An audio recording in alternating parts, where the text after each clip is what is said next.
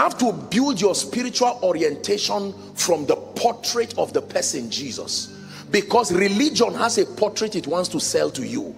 Culture, with all due respect, has a portrait it wants to sell to you. Are we together? And if you have a mix of all these portraits, the picture of God you will have is an ugly deity seated on the throne with horns, desiring to destroy you.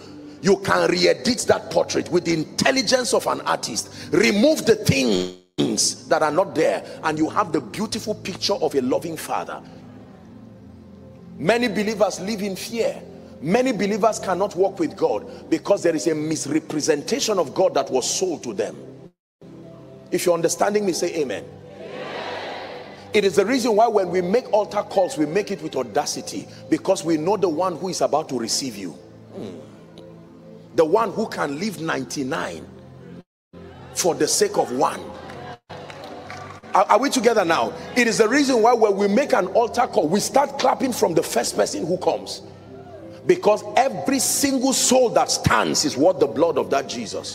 When you know this as a man of God, you will not frown if you make an altar call and 2 people come. The devil will not tell you you feel like a failure. Ask him, can you die for the 2 people?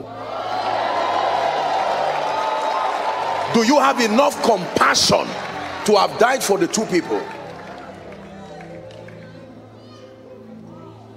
The man today we call Billy Graham of blessed memory, it was such an altar call. The pastor who got him saved, he felt discouraged and felt he had failed in ministry. And one day he shouted like I'm speaking to you now and makes an altar call, and only one small boy just strolls out, and the man felt like a total failure. Help me guess the name of that one small boy. Billy Graham. He did not know that nations had come out for that altar call. Is someone learning? Jesus came as a correction. I want you to read the life of Jesus. Take it as a project. Study the Gospels. Study Jesus to understand God. Don't be distracted. This is part of the meeting.